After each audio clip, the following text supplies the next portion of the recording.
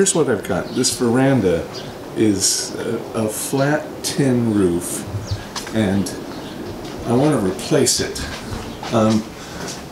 The way they've tied into the house, you see I've got this aluminum siding.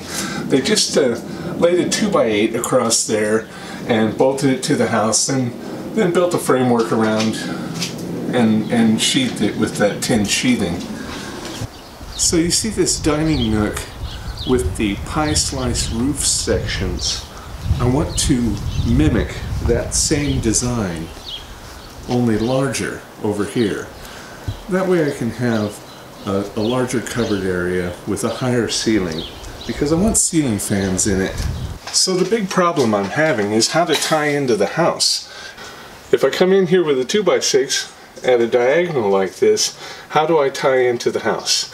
I don't want to just crush the siding. I want something that's going to look good and be stable and safe.